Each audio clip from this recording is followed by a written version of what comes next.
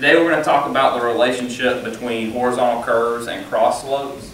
So we're going to do two things. We're going to use this two-dimensional drawing to relate what's happening throughout the transition from a tangent to a curve, and then we're also going to use some more three-dimensional objects to represent what's going on and what's happening with the curve. So this is a very common drawing, so I'm going to point out a few things with this before we go further. The most important thing is our frame of reference, which is the center line shown as the solid black line here going from left to right across the screen. And so for this example, we're going to assume that the center line has no grade. In all likelihood, there will be some grade, either positive or negative, but for this we'll assume it's zero grade. Then we're also going to see how the edge of pavement relates to that center line, both the inside and outside edge of pavement. So we see the line that's below the center line at this point represents the inside edge of pavement, and the line on top represents the outside edge of pavement. So as we start from point A, as we're approaching the curve, we're going to be in a tangent section, and our cross slope will have a normal crown section. And the same thing, as we leave the curve, we'll return back to a normal crown, the rooftop slope of a 2% grade on each side of the center line. So A and H have the same cross section, or we're at normal crown. So our super elevation is at normal crown. So now if we look at our three-dimensional object, so here we have laid out tangents. So we have a back tangent and a forward tangent. So as we come along the tangent, we'll have normal crown for some distance as it continues along. So our normal crown will continue as far as the tangent goes on both sides of this tangent, on both directions of the curve. So again, normal crown, 2%, falling away from the center line of the roadway. So we have that normal crown extending in both directions, radiating outward from the curve. At the point where we leave normal crown, we're going to start rotating the outside edge of pavement. So the outside edge of pavement is going to start rotating upward towards the elevation of the center line. Eventually we'll reach point B or point G from the other side. But we're going to start with that transition, and again we'll transition from normal crown. So at this point we'll be at 2%, still on the inside edge of pavement, and we're rotating upward. So at this point we're at 1% on the outside edge of pavement. So on each side of the curve, coming into the curve, we're rotating up towards the center line. On the other side of the curve, as we're leaving the curve, we're rotating back towards normal crown. As we continue that rotation, we're going to reach adverse crown removed, which is point B, and also point G. This is where the inside edge of pavement still is at 2% normal crown. The outside edge of pavement is at 0%. So the outside edge of pavement at adverse crown removed is at the same elevation of the center line.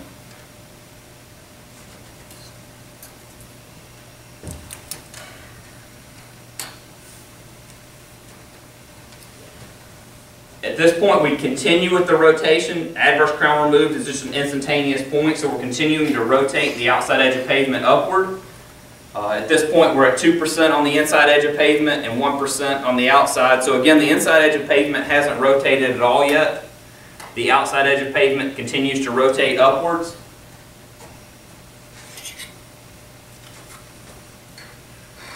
So just again, another incremental step along our curve. And then we'll reach reverse crown, which is 2% in both sides of the road.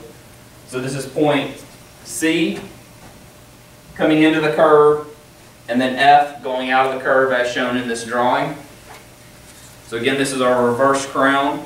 Our entire roadway is sloped at 2%.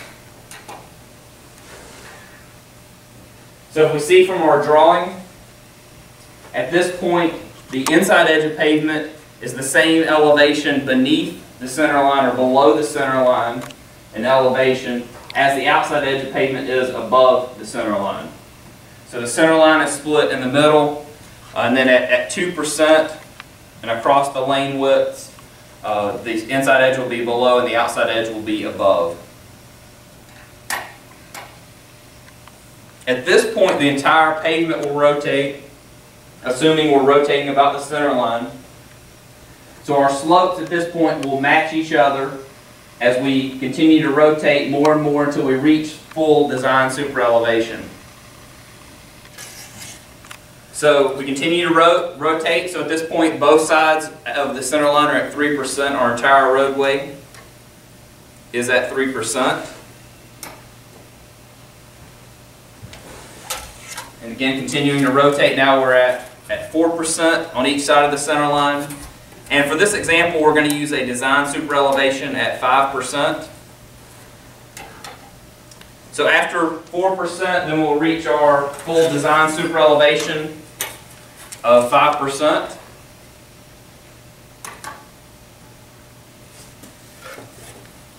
And at this point, we've reached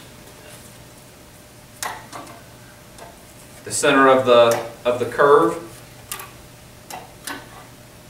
And this will be points D and E. So between D and E, this is the simple part of the curve, the constant arc. And again, we made that larger transition from normal crown leading into the curve. We've slowly rotated up the outside edge of pavement. We came to adverse crown remove where the outside edge of pavement is flush with the center line. We continue rotating up until we reach reverse crown where the entire roadway is sloped at 2%.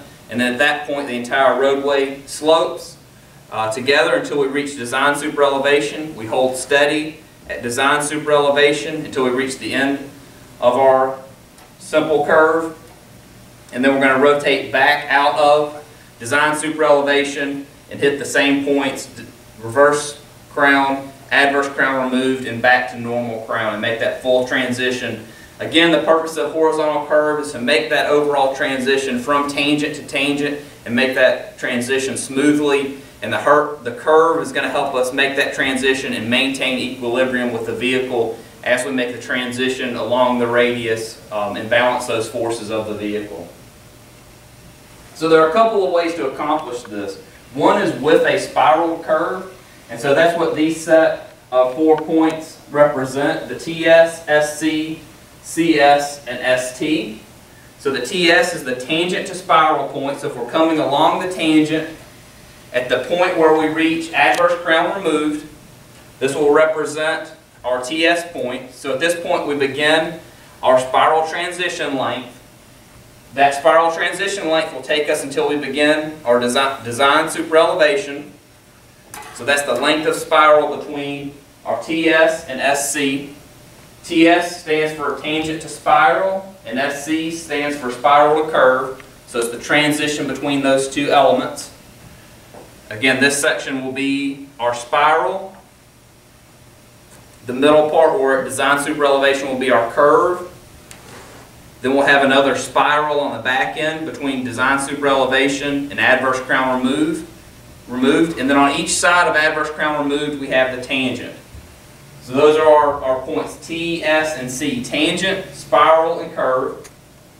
So again, TS leading in, then SC, CS, and ST. Those are our points on our spiral curve. So that's how the layout works for a spiral curve. Now what happens even if you have a simple curve, so if you just have a PC and a PT with a simple curve, you still need to accomplish the rotation of the center line to allow for that transition from normal crown to design super elevation. One alternative to make that happen is to split the runoff, which is the length of spiral, the distance between the TS and the SC, so that super elevation runoff still needs to be accomplished even if we have just a simple curve. And what we can do is distribute it 2/3 of the runoff before the PC and 1/3 after the PC. And that's a common method, or somewhere in the ballpark of using the 2/3 and 1/3. So that completes this discussion about the relationship between cross slopes and horizontal curvature. Thank you for your time.